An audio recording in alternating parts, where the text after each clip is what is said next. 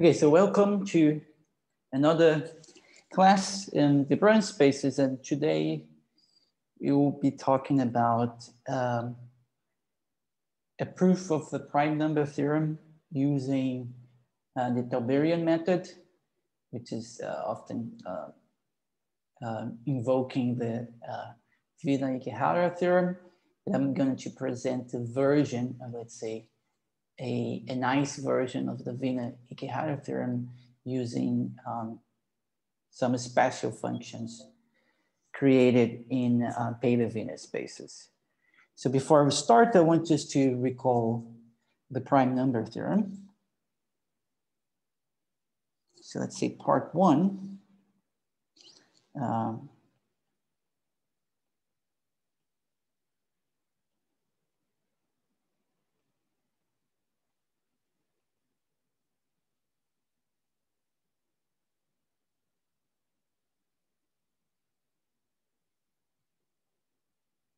So there are lots of ways to prove the prime number theorem, but the Tauberian approach is kind of nice because it's a very general statement, and one could regard this as the reason why the prime number theorem works, and you will see in a moment. So one of the functions that we use in prime number theory is counting primes in a certain interval, let's say. So say we sum all the primes p, so p will always be a prime. So p prime, let's see, a positive prime, let's say greater or equal than 2. So that's the prime counting function. Another related object is the psi function, which summates over all the integers n, less or equal than x, and greater or equal than 1. And it summates the von Mongold function, gamma n. So what's the von Mongold function?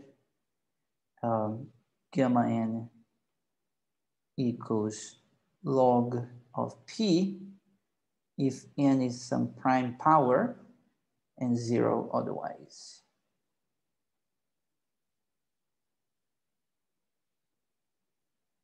Okay. And why this function is important, this von Mongold function is important? Well, it's just because if you take your zeta function, always define for real part of s greater than 1 by this representation. If you take the zeta function and you take its log derivative, let's say minus its log derivative, then this is also a Dirichlet function or Dirichlet series, and is just given by the von Mongold function. Okay, it's a nice computation you can do. And that's important because of that. So the prime number theorem is the statement, let me use blue. So the prime number theorem is what? Is the statement that p, the prime counting function, grows as x divided by log x. Okay, so the number of primes up to x is roughly around x divided by log x. So if you take the number of primes up to x and divide, so if you want to measure the gap, you take x and divide by no, you take the number, yes, so the density of primes is like 1 over log x. That's what I'm saying. So an equivalent statement is, let's say, or equivalently, the psi function grows like x. So why is that an equivalent?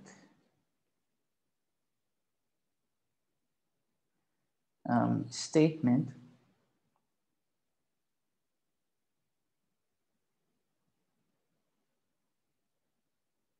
Yes. So why is that an equivalent statement? So let's see that. So this is actually a nice computation. So let's do first one side. Oops.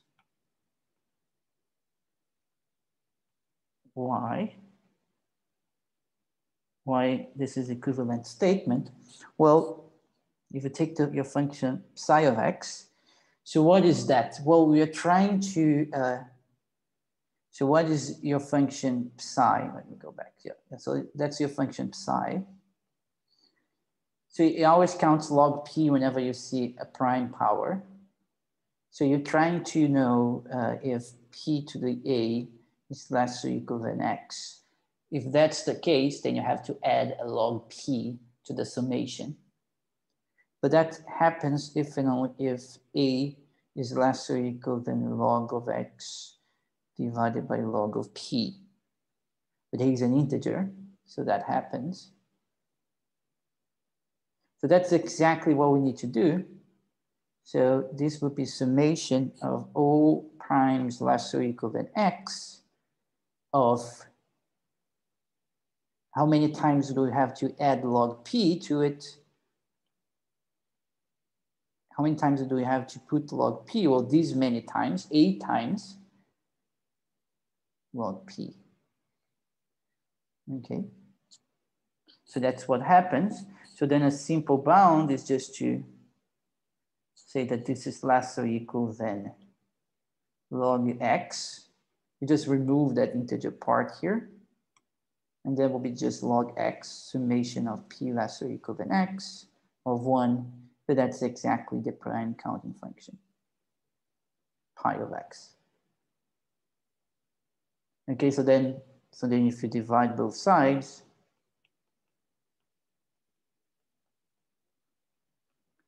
we conclude, yes. So if pi of x grows like this, at least you get an upper bound of the right side size for psi of x divided by x. But that's one side of the inequality. We can make another side as well. Suppose I want to summate, let's say, log p from in an interval, let's say from x to alpha primes less than this, when alpha is some given number. Let's say alpha is some number greater than 0 and less than 1. Okay. Suppose you want to do that. Okay. Well, that will be, so you're summating log p. Well, the smallest possible number in here would be exactly x to the alpha. So you can bound this below by log x, alpha log x, and then you will get just summation of 1, x alpha less than p less or equal than x. And that's just a difference of 2 prime counting functions. So they would be just pi of x minus pi of x to the alpha.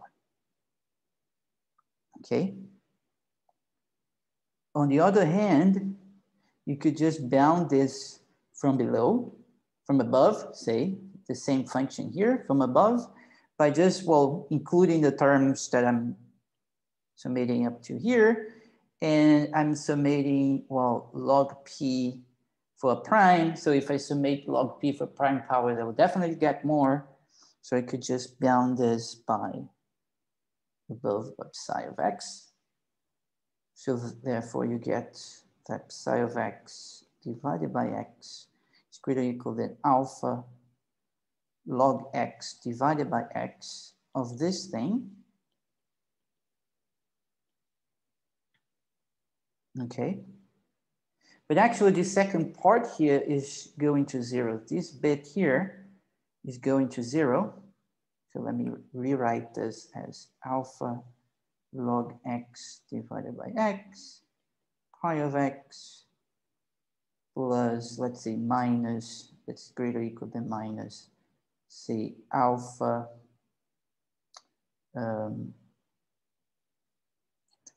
right there, alpha log x divided by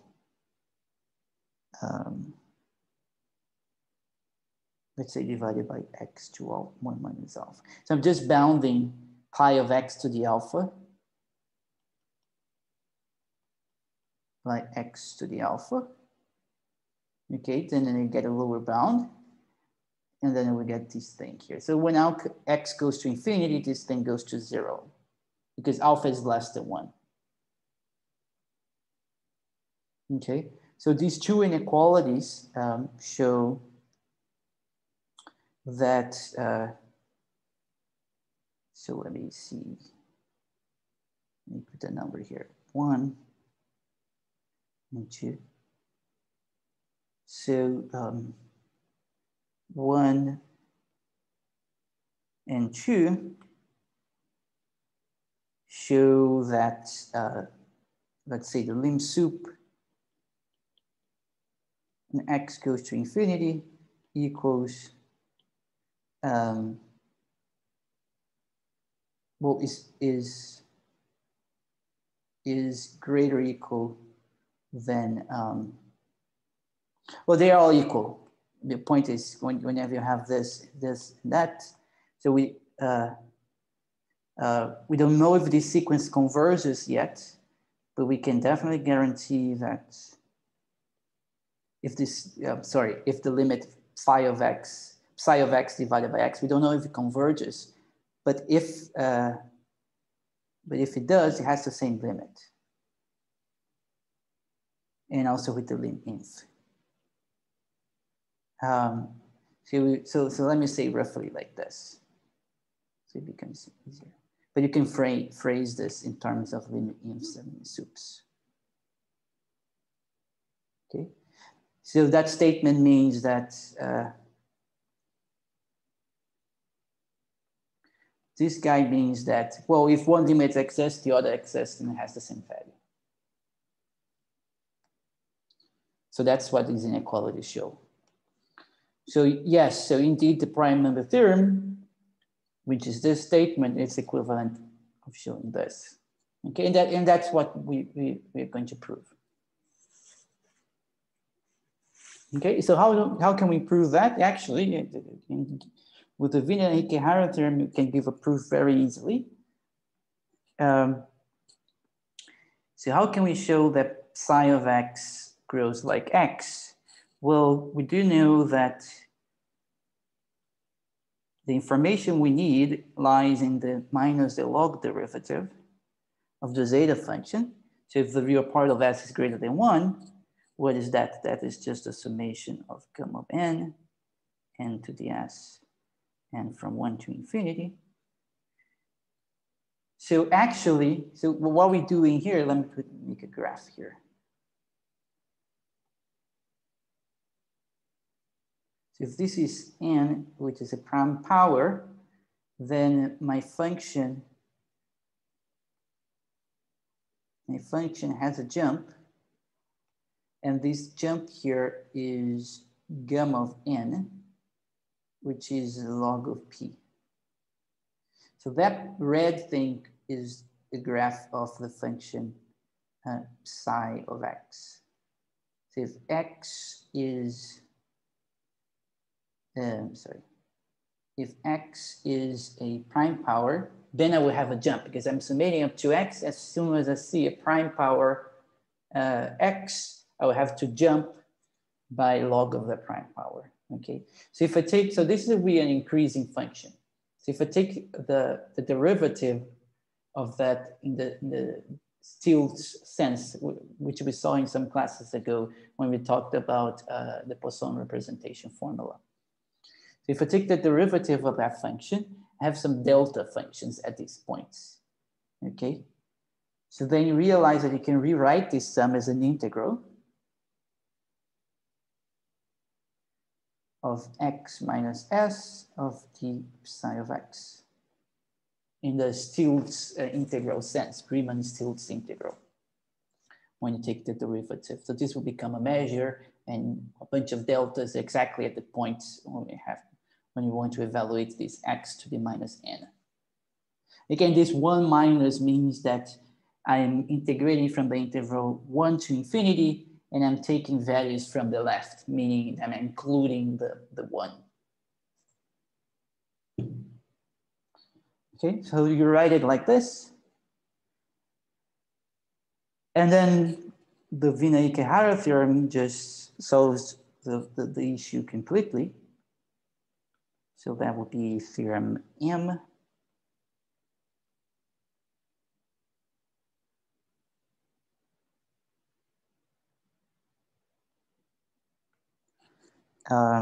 Let alpha be, let's say alpha from 0 to infinity to the real line be non-decreasing,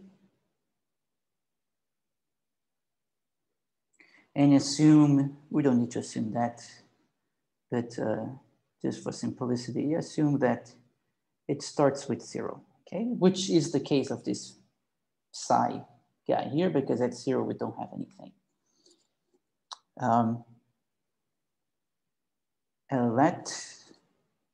Then we compute f, which will be capital F, which will be its Laplace transform.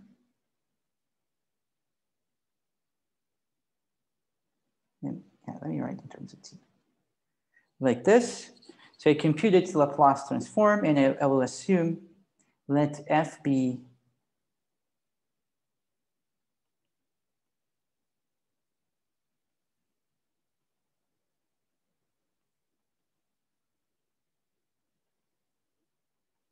of the alpha, and assume it converges absolutely for the real part of S, when the real part of S is greater than R, for some number R positive. Okay, so it's the picture here again. So the picture is, you have here your x-axis, you have here the number R, and on this bit here, the thing converges absolutely, and therefore defines an analytic function in that semi-space. Okay, and then you assume that the only reason why we can't evaluate at the boundary, let me put the boundary in red, is because we have a pole in here. So assume that for some A positive, f of s minus a s minus r is continuous for real part of s greater or equal than r. Okay, that means it extends continuously up to the boundary when we do the subtraction. When we move the pole, you can go up to the boundary. Then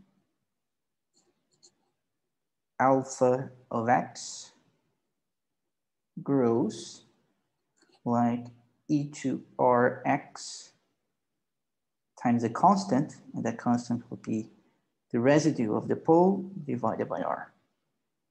And this notation, again, just to recall, this notation means that we divide the left-hand side with the right-hand side and take the limit when x goes to infinity, that limit goes to 1.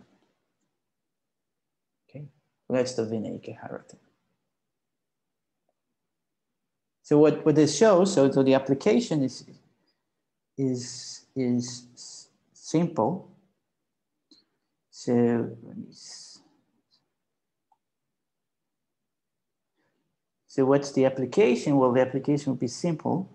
If you go back to the prime number theorem, and now you have the Wiener-Ikehara result, well, this guy here is the Laplace transform of a certain non-decreasing function, the psi function, which we want to know if it goes like x. So I have to rewrite this. Let me even rewrite it in here. Move this bit here, this bit here. You can just do a change of variables, and that would be integral from 0 minus to infinity of e to the minus st. Yeah, let me put this in terms of t, and then d phi of e to the t. That would be 0 minus. Okay, this is just a simple change of variables. So indeed, this guy is the Laplace transform of a certain measure.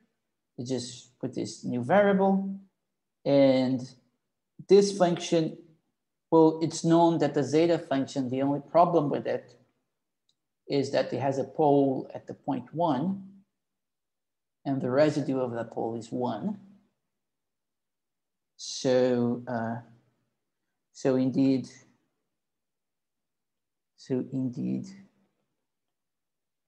minus zeta prime of s divided the log derivative, if I remove 1 of minus s minus 1, this is entire. Okay.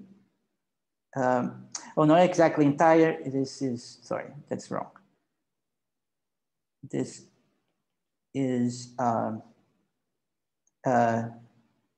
it is continuous up to the boundary. It's even a bit more, but anyway, is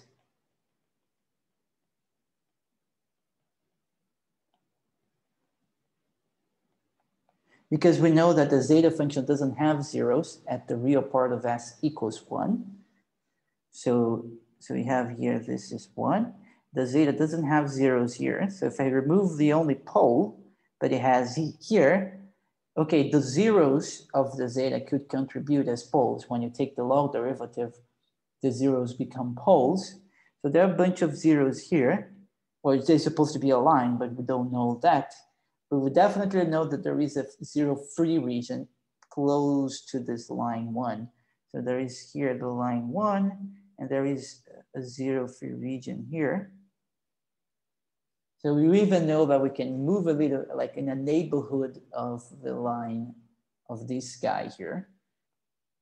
We still have analytic, this function is still analytic. So it's even a bit more than what the theorem requires.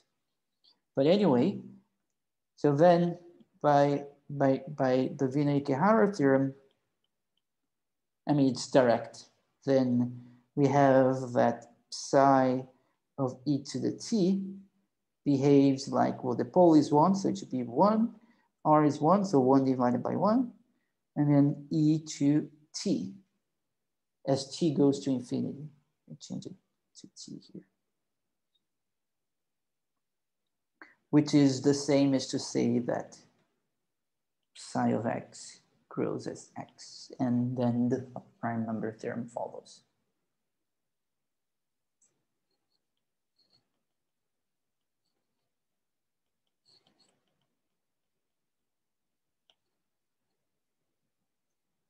Okay, any questions here so far?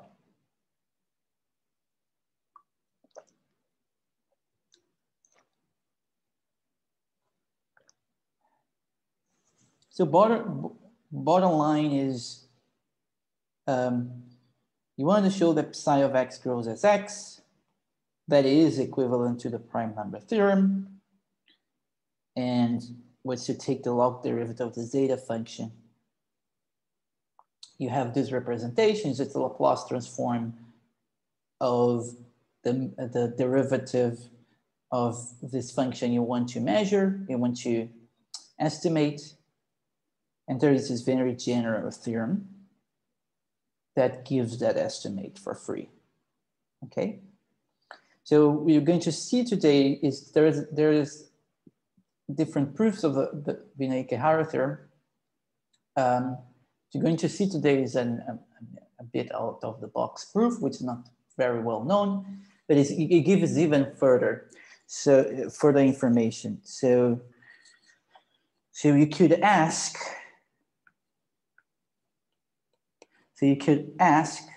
what happens. So you have your function here. So the Laplace transform of something, it converges in this plane here. You could ask the question, what maybe I do have a pole in here, good, but maybe I have another pole in here and another pole in here. What can I say then? So if I remove this pole here and I don't remove these other two, let's say, then the function doesn't extend continuously up to the boundary of this, up to this line. So maybe it only extends continuously up to a certain segment of this line. Can I still say something? And the answer is actually yes. What you can say is, you can say an inequality. You could say that this thing is less or equal than something that grows like this, and greater or equal than something that grows like this. But the constants won't be exactly the same. So you can come up with upper and lower bounds for this.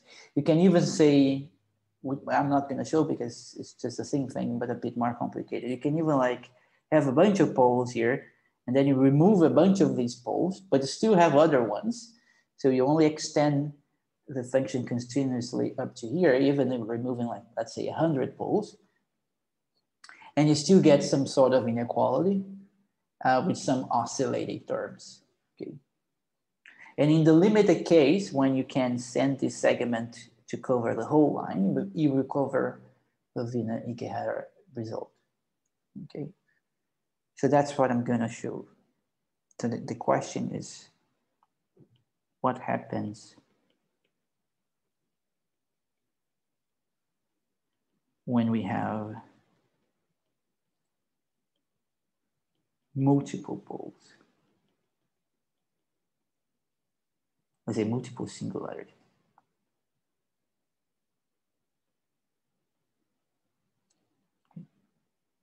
So that would be part 2. So now what we're going to do before we see how can we deal with that, we have to build some background. We have to construct some special functions. And then the third part, we will glue the first and second sections together and prove a generalization of the Wiener-Ike theorem. Okay, so that part would be minor and one-sided approximations. Approximations with 2 p's, maybe. Probably not.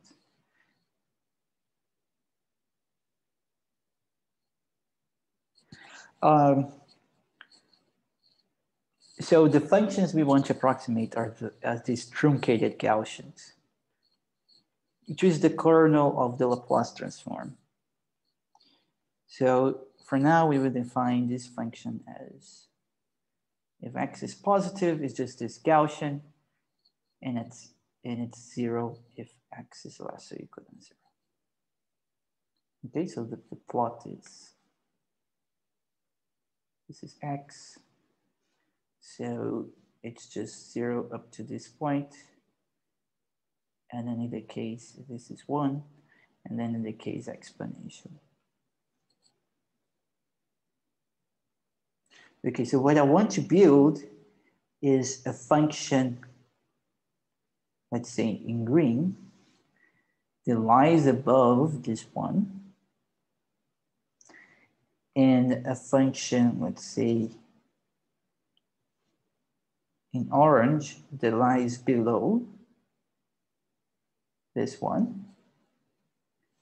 So let's say m is less or equal than this E lambda, x, which is less or equal than this capital M. Okay, I want to build 2 auxiliary functions like this, and I want them to be band limited. So I want the Fourier transform of both this little m and capital M to be supported in the interval minus 1, 1. That is, I want them to be of exponential type 2 pi. So I want to build little m and capital M, both in the Paley-Venus space, L1 Paley-Venus space of exponential type 2 pi, that is the support of M and M of the Fourier transform is containing interval minus 1, 1. And such that the integral of M lies above, capital M lies above my function. So the natural question is to such that this is minimal. So the function that lies above, I want to reduce the integral as much as possible. I know that the integral has to be greater or equal than the integral of that function. Okay, but can I reduce it as much as possible?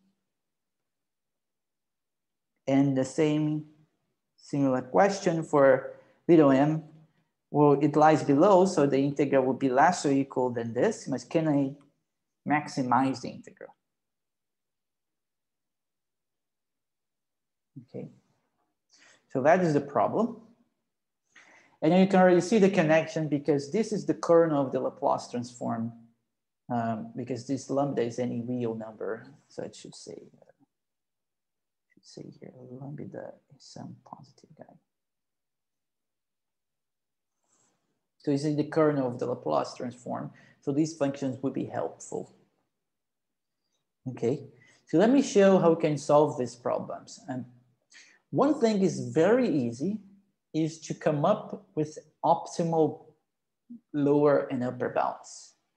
Okay, so I do know, so let's say for little m. So let's say take m, little m, okay. We know that we have Poisson summation.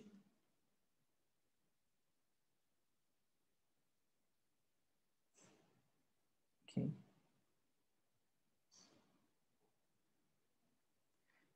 But little m is supported in the interval minus 1, 1, okay. So outside minus 1, 1, this thing will be 0. But also at the point minus 1 and at the point 1, m hat will be 0 because m is L1. So its Fourier transform is continuous. So if it vanishes outside the interval minus 1, 1, it has to vanish at the points minus 1, 1 as well. So the only term that remains is m hat at 0, which is exactly this thing here. Which is the thing that I want to maximize for the little m. But I do know that this guy here supposedly lies below that exponential function. So then I conclude that this is less or equal than the sum from n starting from, let's say, from 1, because since it's less or equal than a function, at 0 is also less or equal than 0. So we'll drop all these values here, which are less or equal than 0, and only take those ones, and those ones are bound by the exponential. So it will be just minus lambda n. And that is what? That is 1 divided by e lambda minus 1. Because this series is summable. So there we go. You know that m hat of 0 is less or equal than this. Okay, so it's not even, it's less, or m lies below this guy, so definitely it's less than the integral, which is 1 over lambda, but it's worse than that. It's less than this number. This number is less than 1 over lambda. Okay, so that's the upper bound. Can we meet that upper bound? Can we make that upper bound sharp? And the question is, and the answer is yes. Equality is a thing.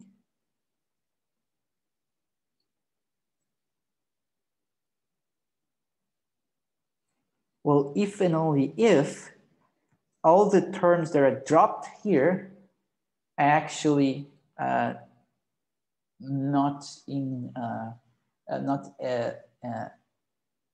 making this inequality not sharp. So that means the zero terms that are dropped are actually zero. So that means that m of n has to be zero for n less or equal than 0, and m of n has to be equal to e minus lambda n for n greater or equal than 1. Okay, that's if and only if. But if that is the case, then we actually have more, because since the function lies below, so that's the graph again. The function lies below, if it touches, the derivative has to be 0. The same thing here, if it touches, the derivative here has to follow the derivative of the function above. So therefore, m prime at n has to be 0 for what? N less or equal than minus 1.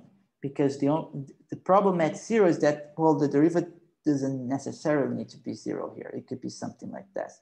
The function could be doing something like this. So here we only have vanishing, not vanishing of second order. But we do know the other ones. This has to be the derivative of that guy, which would be minus lambda e minus lambda n, if n is greater or equal than 1. Okay, so now we have a system. Okay, I want to build a function with these properties.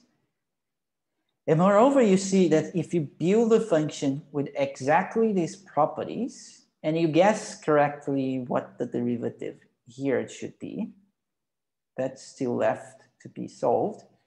But if you guess correctly what the derivative here should be, and also you can create a function with this prescribed values, that would be optimal. Okay, because it's if and only if. But you still have to check if the function really lies below. Because if you build a function like this, it's not guaranteed that it will lie below. But if it does lie below this kernel E and has these properties, then it will be automatically optimal and the integral of m will be maximized. Okay, so how can we do that? And that is one of the things that I already explained in one of the classes. That's via these interpolation formulas. So the key here is interpolation, which is a similar formula from this channel interpolation formula, but uses derivatives.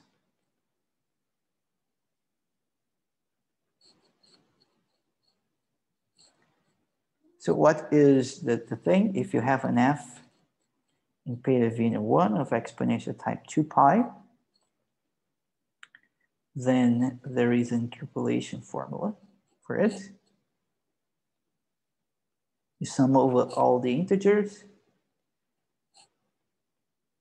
and that's the formula. Pi z minus n, pi z minus n squared, and then here the derivative.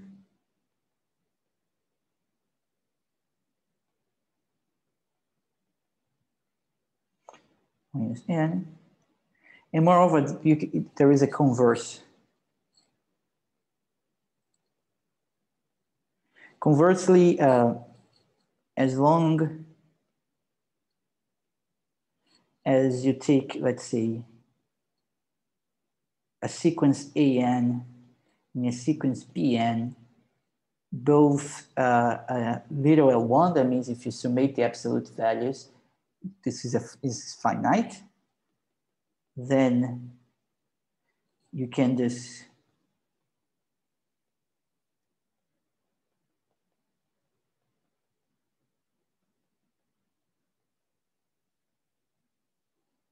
bn.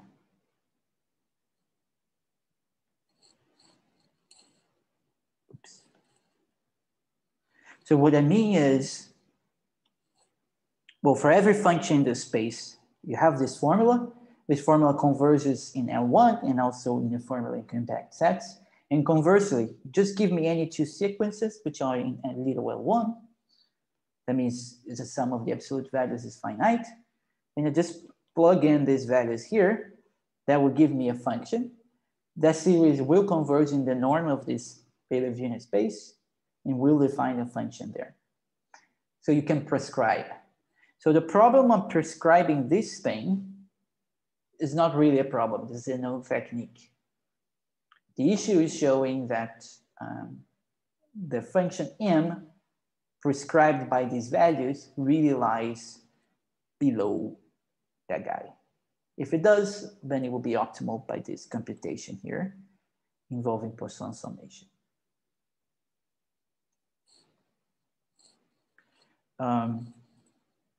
So what would be this guy? So if you write, so m of z should be n greater or equal than 1, e minus lambda n. These has to be the values.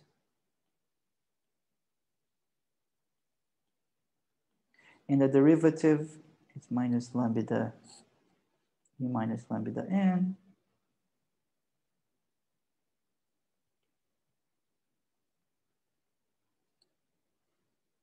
And there's still the value at the origin, which it has to be 0. At the origin, it has to be 0, but we don't know what the derivative is at the origin. So it could be anything.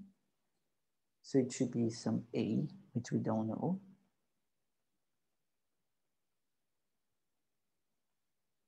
Okay. And we have to choose what a is. So it turns out that there is exactly one a that works.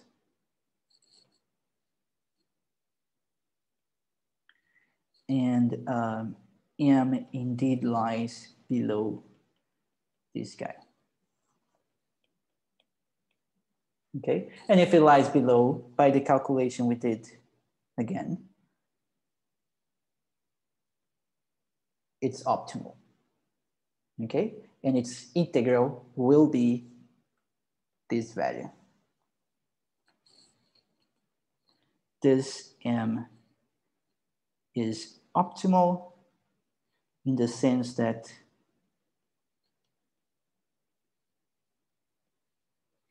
its integral equals 1 over minus lambda 1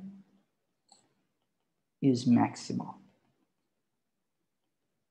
among all the functions satisfying the same properties. Means lying below the exponential and being exponential type 2 pi. Okay, and a similar computation can be done with similarly,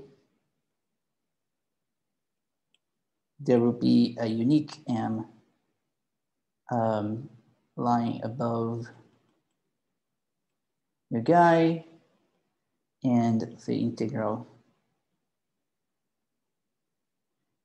is minimal and is actually e lambda minimum is minimal. And actually, you can even write what m is. M is actually just the little guy plus a sinc squared. Because if you go through the properties that capital M should satisfy, is almost the same, except that at the origin here, capital M should be 1. Okay, and then you realize, well, so then you must have the same thing plus the value at the origin, which would be given by this term here with n equals 0. So it's a sinc squared. So in the end, you can show that actually you have this. That's the relation. So if you find little m, it's easy to find capital M and vice versa. Okay.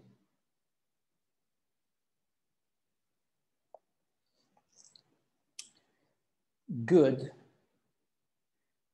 So any questions in here?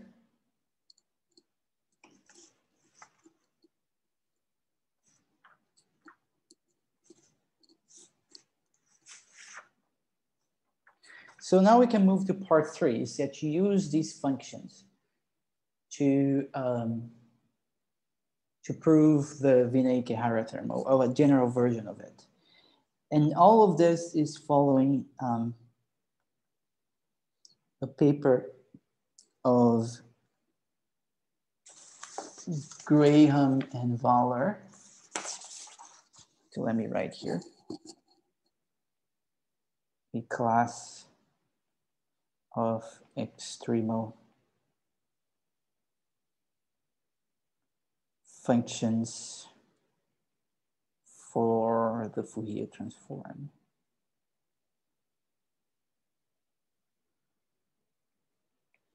And this is a paper of Graham and Vaaler. Okay, and one of the theorems is the following.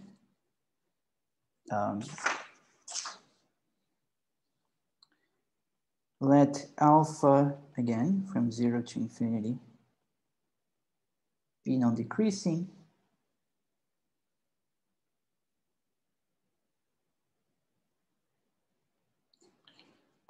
Again, let's normalize at Theorem to P0. It's not necessary, but anyway.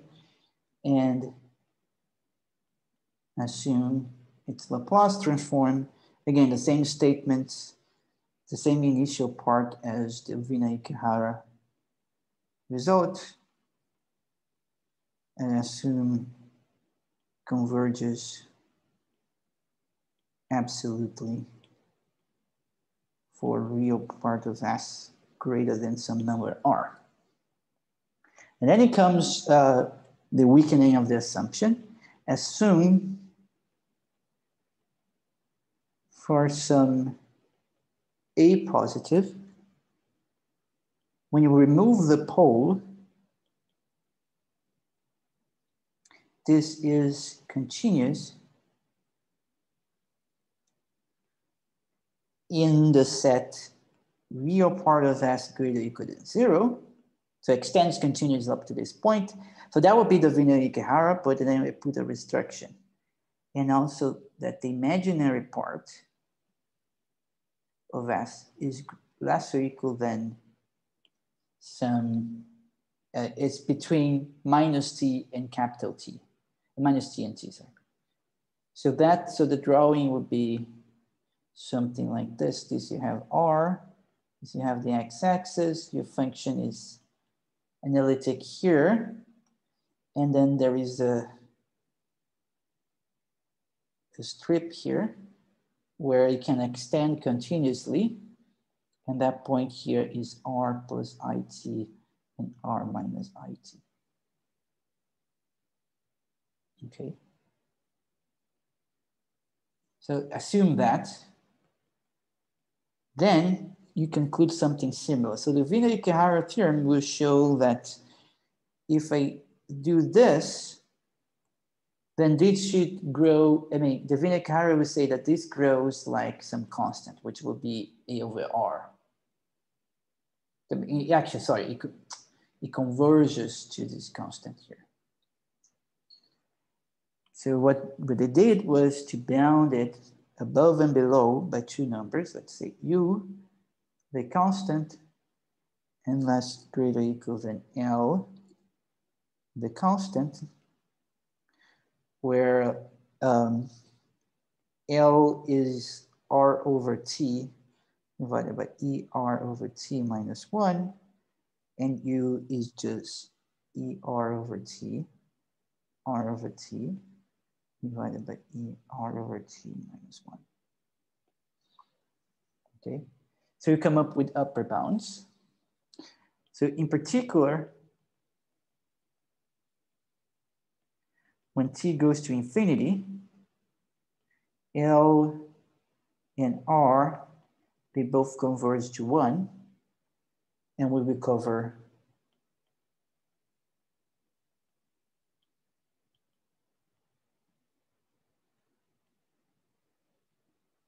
theorem N.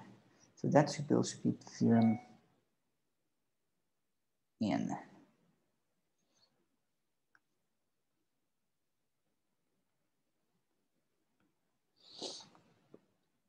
Okay,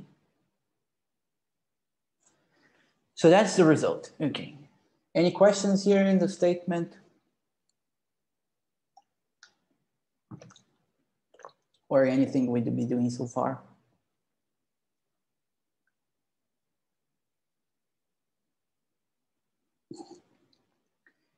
So I know it's not a lot of information, but you can box it in your head. Like we have this prime number theorem, which is achievable by this Vaaler result, which is something about Laplace transforms.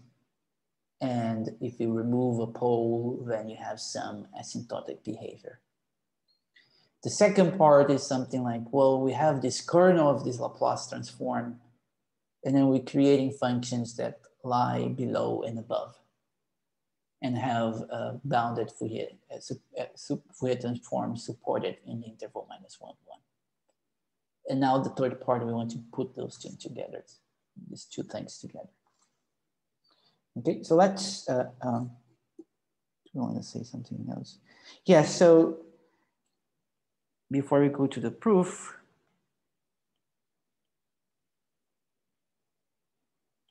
just as a remark, they actually did it as a very general result. You can actually, one can actually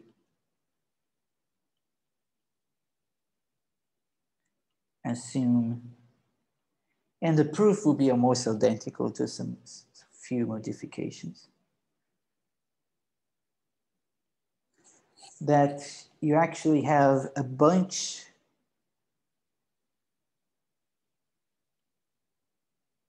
of poles. This is continuous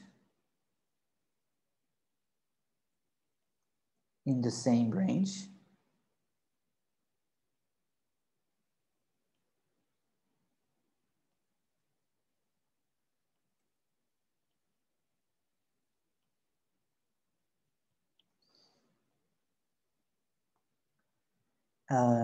And a similar result holds. Okay, so you have a bunch of poles with different singularities, residues and values. All of these, of course, I have to assume that this guy UM, the real part of UM is R. So actually, so you have a bunch of poles in here. I remove this bunch of poles and the function can be extended up to this part, this little bit here. Then you have a similar result, except that you're going to have, instead of this upper bounds like constants, you're going to have some oscillations. So you're going to have here some cosines oscillating when t goes to infinity. Something O of 1, but you're going to have some oscillations, okay?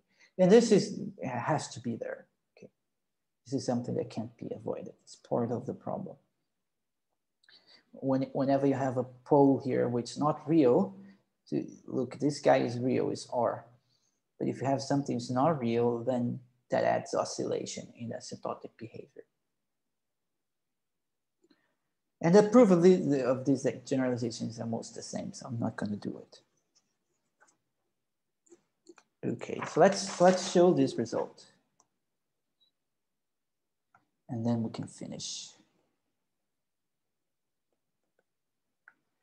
Okay, so how can we do that? So the first thing to realize that is we can assume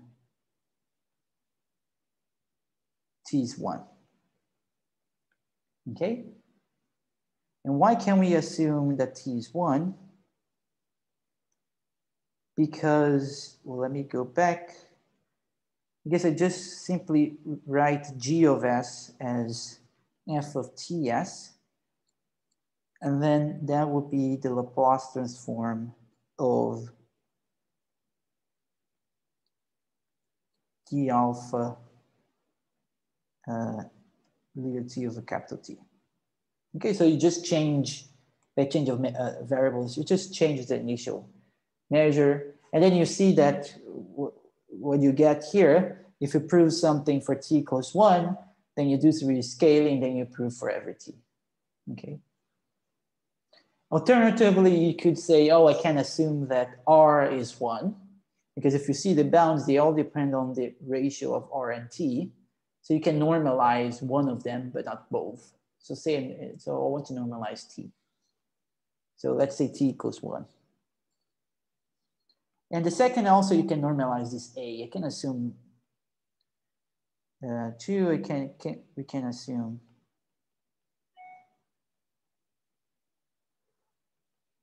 let's say A equals 1.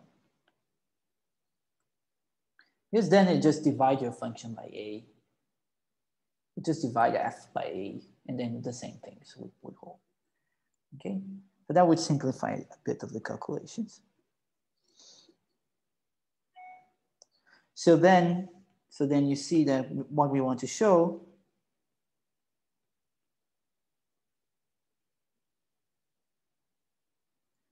is 1 ER minus 1. You do the computation, you see what you get.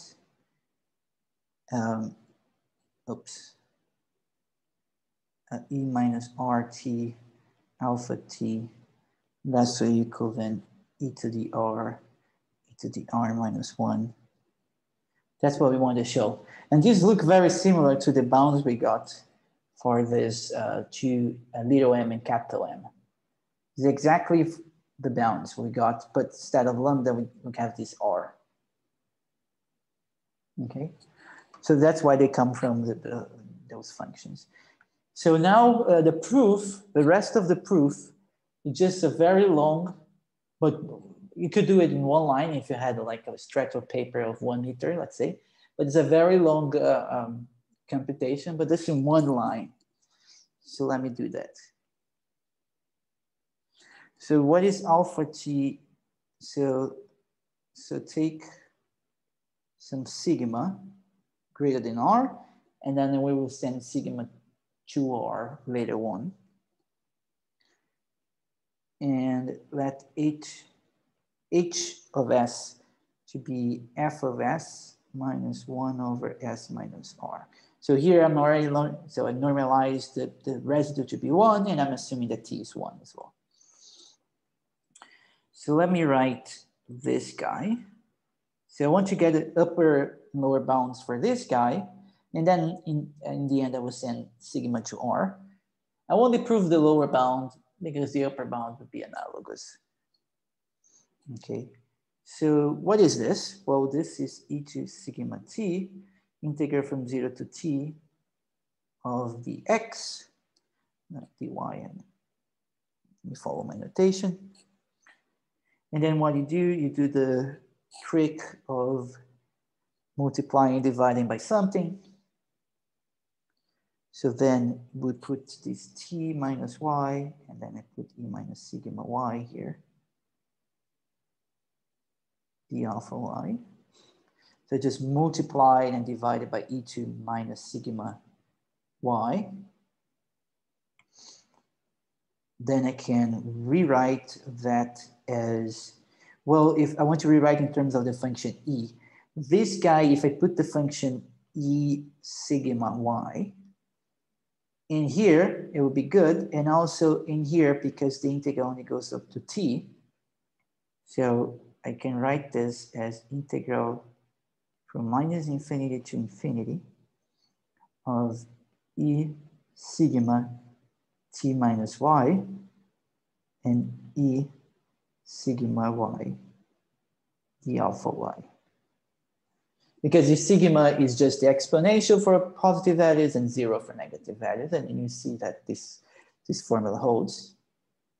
And then I just replace this bit here by what we constructed, the m function, but for the sigma here.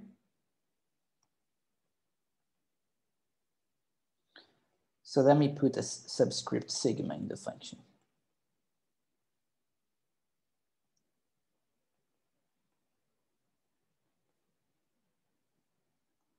Okay, we do that, great.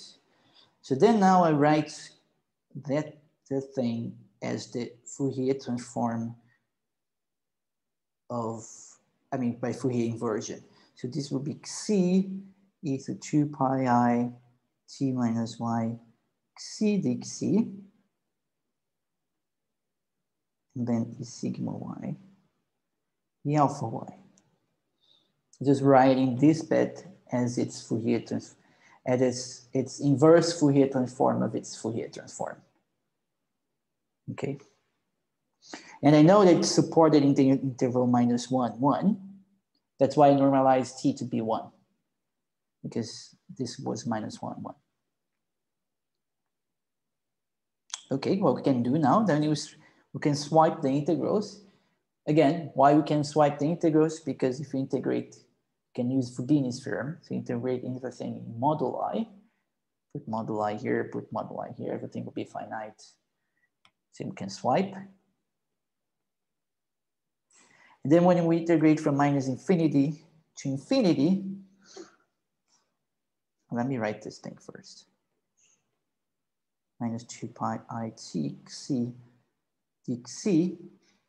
And then the other bit, I would have this 2 pi I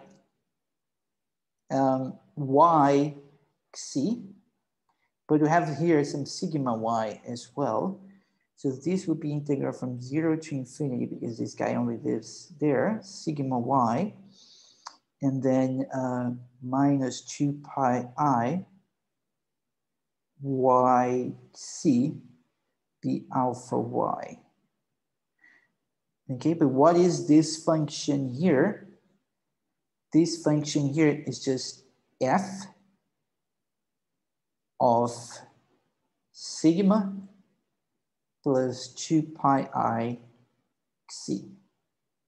Because there's this y here multiplying sigma and 2 pi I c. So that's the definition of the Laplace transform of that guy. So let me erase this and just write, and then it has to be inside the integral. F of sigma plus 2 pi I c dx. Okay, any questions here in this computation?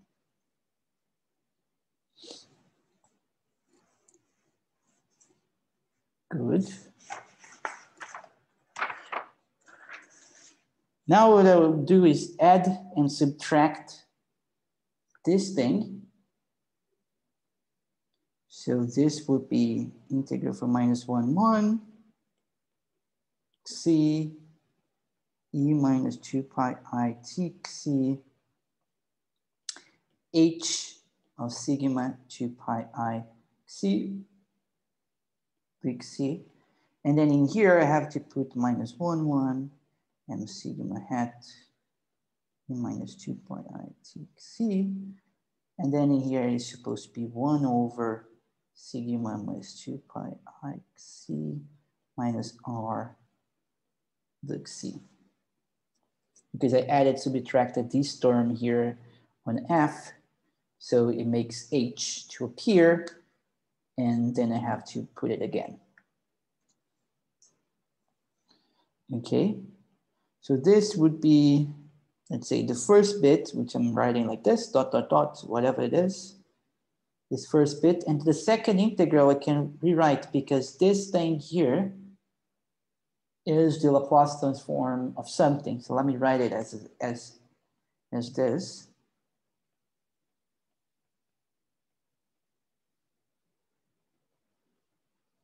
This is the integral from 0 to infinity of e to sigma plus 2 pi I c minus r. Oh no, sorry.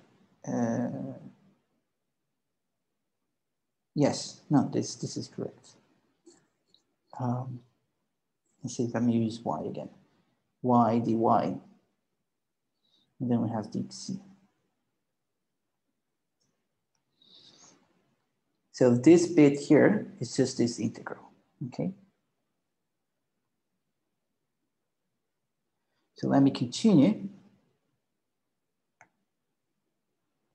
Then again, that first term here that I'm putting here, plus, and then I will swipe the integrals again. Again, I can do it because sigma is greater than r. So at least we have some positivity here. So this thing is going to converge absolutely. That's why I'm taking sigma greater than r. So I can do this finals. swap these final integrals. And I have integral from 0 to infinity of what? E to minus sigma minus ry. And then in here, integral from minus 1 of m hat c e to minus 2 pi I, let's say plus 2 pi I c. And then we have what? We have minus. Oh, there was a mistake I did at some point. Oh, this is plus. This was plus because this guy is t and this is t. So this thing is plus. It won't alter anything, but this was plus. That's why plus. And then it should be t minus y, because this is t coming from here and the y coming from here. And this would be the dc.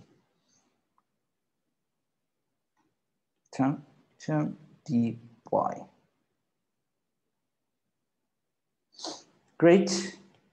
So what is that? Dot, dot, dot. Plus integral from 0 to infinity, e minus sigma minus ry. And then you have this integral, but this is just the Fourier transform of this function again. So this is just m of t minus y dy.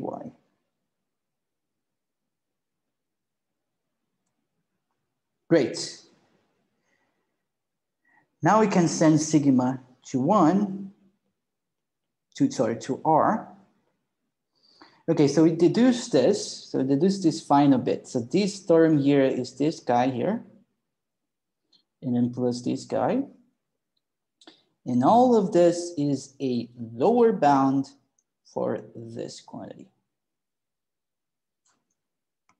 So we have alpha t, e minus sigma t, greater or equal. Oh, we send it into r. Now let's see if I can do that. So this guy was this one. Oh, sorry, was this one. Can I send sigma to r here? Yes, I can, because this guy here, h, is continuous when sigma is r. That's the assumption, because h is the difference. So it can send it, and also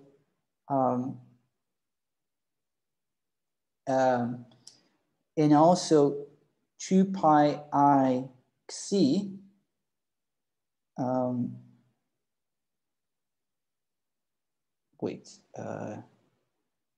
should it be 2 pi I c? This should be from minus t to t. So this is varying from minus 1 to 1. Okay, so this is varying from minus 2 pi to 2 pi. So I should assume what, that t is 2 pi.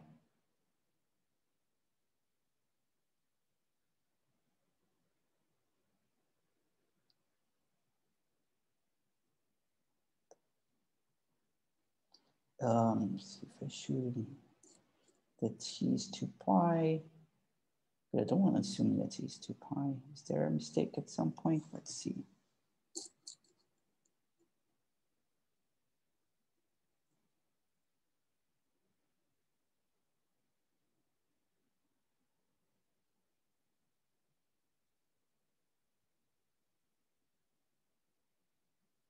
This wouldn't be a problem if I wrote everything but using the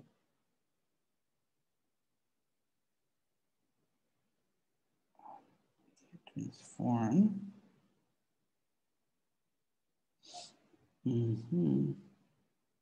This is supposed to be just C. Is that the case? Oh, this guy was F. But this guy coming from here.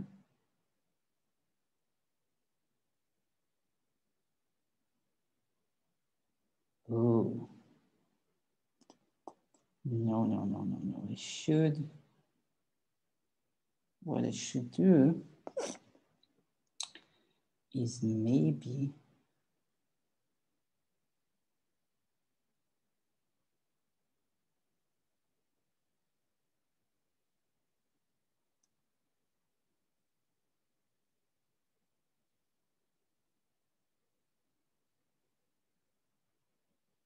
this guy minus 1, 2 pi. I'm assuming t is 1. So t has to be 2 pi. But then if t is 2 pi, it's not this identity. It's not this inequality. It's something different.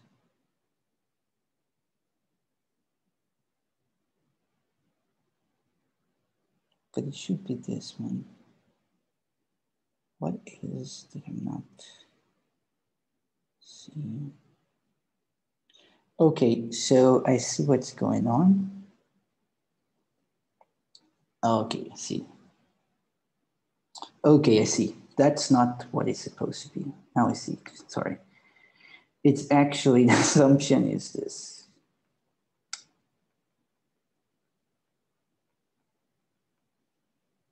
Okay. And that's the bound, okay. And then we get, yes, that was my mistake. That is the assumption, and then I can reduce t to b equals 1, which means it's imaginary part between -1 and 1. So this guy is supposed to be, this is because of the normalization of the Fourier transform I'm using. So I can assume t is 1, so imaginary part between -2 pi and 2 pi.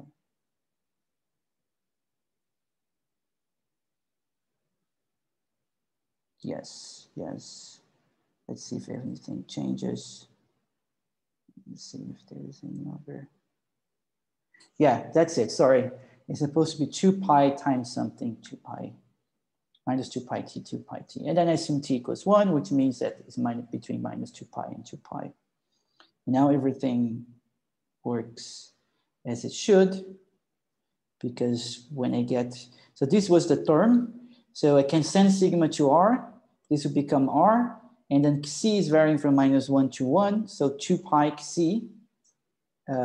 So this is varying from -2 pi and 2 pi, and I'm assuming that the function is continuous up to that point. So I can definitely send this to r. And also this function here will vary continuous with this parameter sigma here. Again, by its expression in a construction, because it's just a summation of the exponential, etc., you can see that it varies continuously. So then I can just send sigma to r, and I get an r here, c, e2 pi I t c, and an hr of the 2 pi I c, the c, plus the other term, which was this guy here. But when I send sigma to r, this converges to 1, and the rest is a integrable function. This is L1, so I can definitely send that to r as well. So I get just this. Oh, sorry, r. Okay, now I want to send t to infinity and see what happens.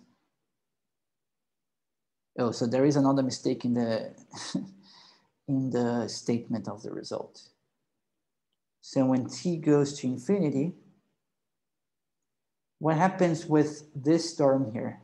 Well, this term here is actually the integral from -infinity to t of mr of y. So when t goes to infinity, this just goes to the mass of this function, which we know is 1 over er minus 1 plus. So this bit contributes with that, and t goes to infinity.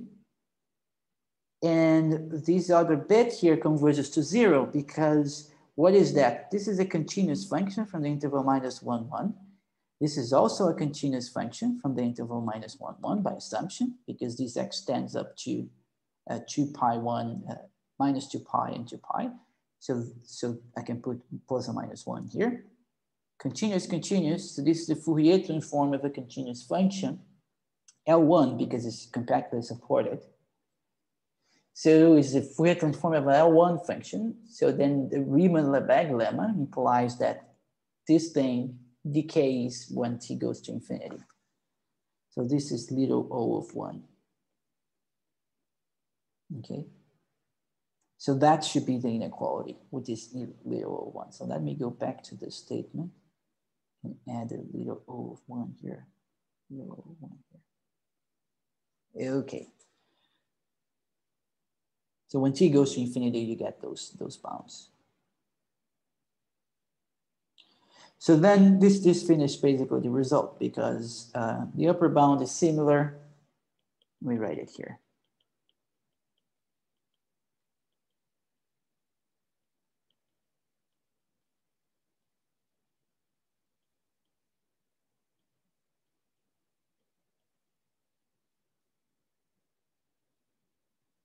It uses the function capital M lambda. And then you get this. So this was the result that I wanted to show today. Any questions so far, at least in this final part?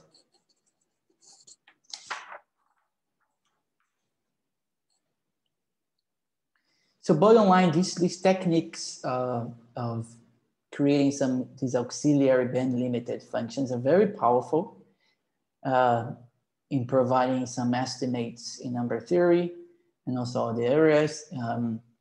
And there are constructions like this also, but more complicated and not very suitable for our class. But there are constructions like this using the Brown spaces, where instead of asking that M belongs to the Taylor-Vida space, it belongs to a certain de Bruijn space. This is also useful in some problems in number theory. But in general, the idea of using auxiliary functions, this is even broader. This is like almost every paper you see in analytic number theory, there is some auxiliary functions, special auxiliary functions you have to be. Either is a finite Dirichlet series with certain special properties, like they call a short Dirichlet series, or either some other more exotic constructions. In some way you build something to capture the most important part and so that the trash, the rest of the stuff you get is easy to control. It's something like a filter. You create this function can be interpreted like a filter. You're filtering only the important stuff, which was this bit that comes out in the end. And this error here was something easy to manage. Just by the Riemann-Lebesgue lemma, it goes to 0. So that's the role of these things. And if we don't have any further questions, then we'll finish. Okay, so have a good day. Bye-bye.